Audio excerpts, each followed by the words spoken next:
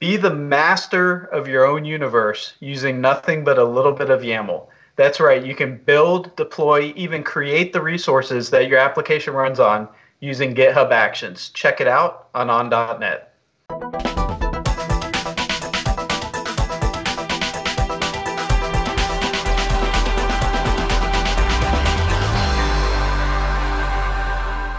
Hello and welcome to another episode of On.net. We're continuing our series of DevOps for .NET developers. If you're working with DevOps, an important aspect is continuous integration and deployment. Chances are you've been working with GitHub, and today we're going to talk about a feature of GitHub that helps with that. But before I get started, I'm your host, Jeremy Lickness, and I'm here with the rock star of DevOps himself, Abel Wang. Abel, welcome. Thank you so much, Jeremy. So happy to be on your show again. So I understand you do a little bit with DevOps at Microsoft. A little bit, a little bit of everything with DevOps. That's really my role. So what I do is I'm the principal cloud advocate and also the DevOps lead here at Microsoft. So all things DevOps-y, that's kind of what I do. Well, a huge part of DevOps that I think we're going to see just explode based on preliminary feedback is this new feature called GitHub Actions, and I understand you have something to share with us about that. Yeah, GitHub Actions is super cool, right?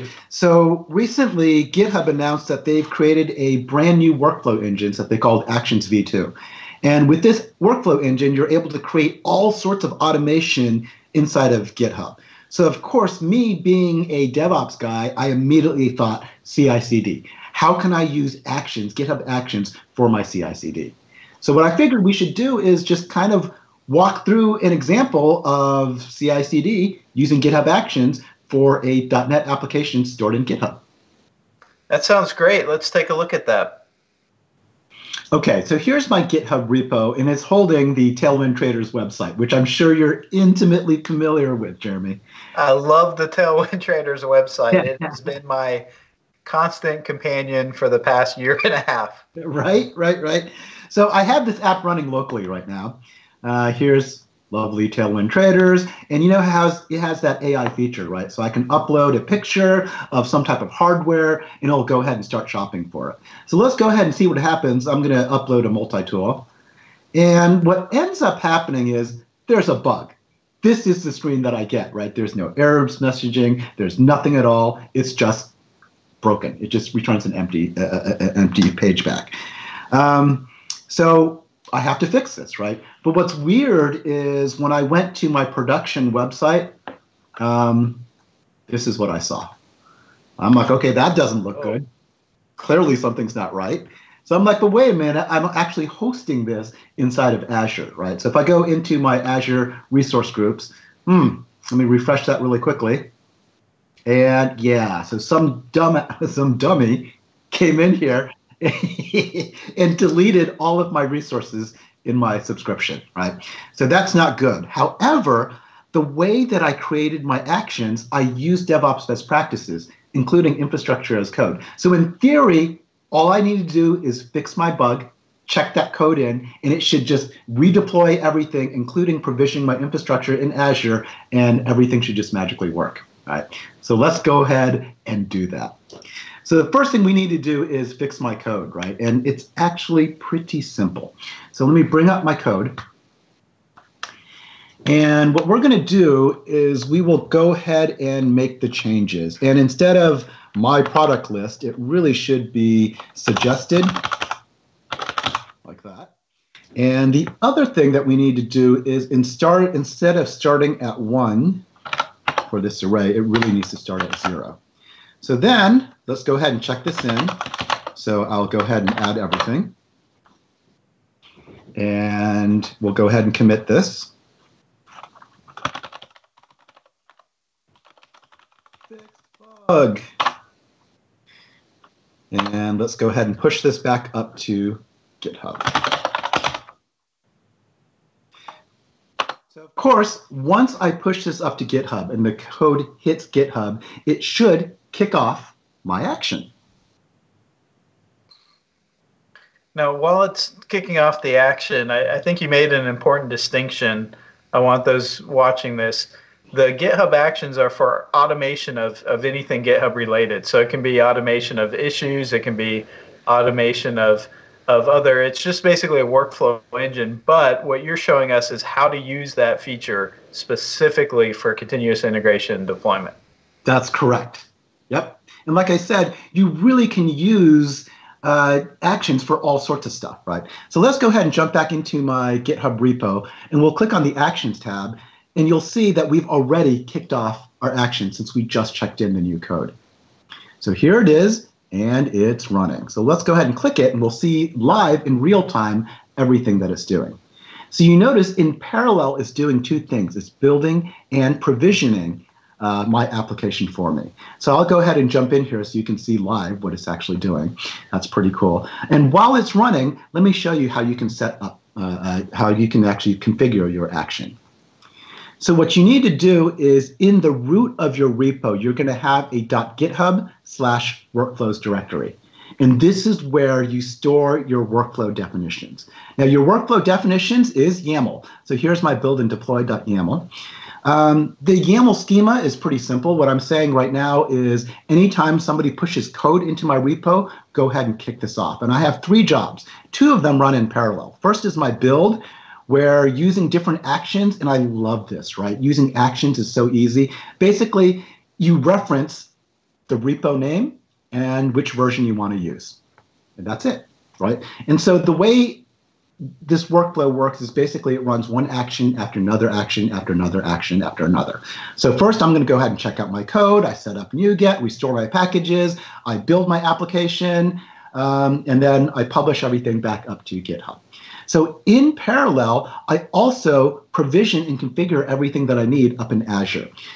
Basically, I have a whole bunch of environmental variables that I set, and then I run my infrastructure as code file as a PowerShell command that uses the Azure CLI that provisions everything that I need, right? Including doing advanced things like setting up DNS, setting up HTTPS for me, the whole shebang. Does it have to be a PowerShell? Absolutely not. You can use Bash, you can use Python, you can use whatever type of scripting languages you want. I happen to use PowerShell because I know PowerShell really well, and it's just a lot less Googling, right? So if you look at my PowerShell infrastructure as code, this is just a PowerShell script. I pass in a bunch of variables. Then using the Azure CLI, I start doing stuff. I log into Azure using my service principal, and then I create my resource group. I create my app service endpoints.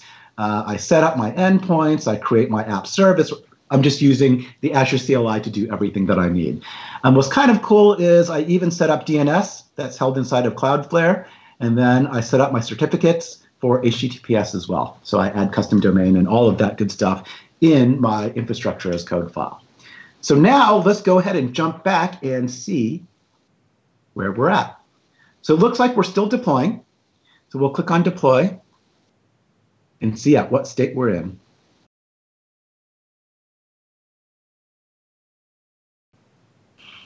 And it looks like it finished deploying everything out. So now comes the $1 million test, right? Let's see if this is really working. If we go into my resource group now, we'll refresh this, and dun, dun, dun, it created a resource group. Fantastic. If I drill into the resource group, we can see that I've hopefully created stuff. And there we go. Here are all the resources that I created inside of Azure. We can go back to the application. Let's refresh this. And bam, there's my application. Hey. And let's see if we actually fixed our bug. Let's go ahead and upload another image.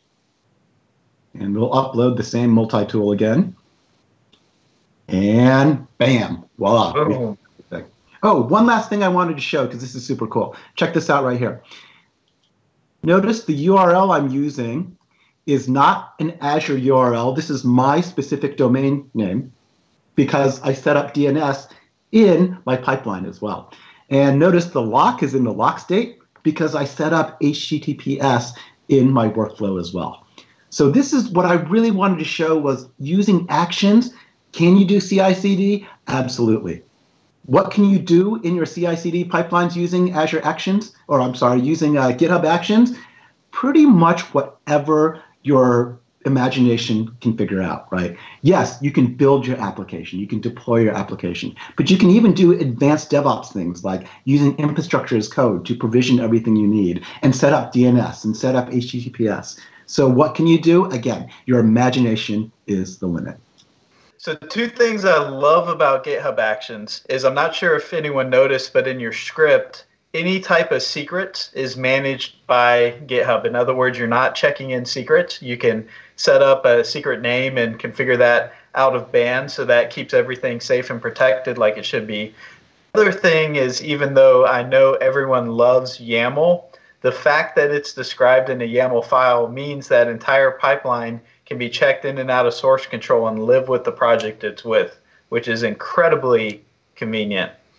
So that should open a new door for developers who are looking to automate their deployments. As Abel mentioned, sky is really the limit with GitHub Actions, and they're plug and play. They're like Lego blocks. If you have to create your own custom action, you can check that in. That can be referenced from other actions, and you can compose entire pipelines. Sky is really the limit. So go out, check out GitHub Actions. It's part of your GitHub repo, and have fun with that.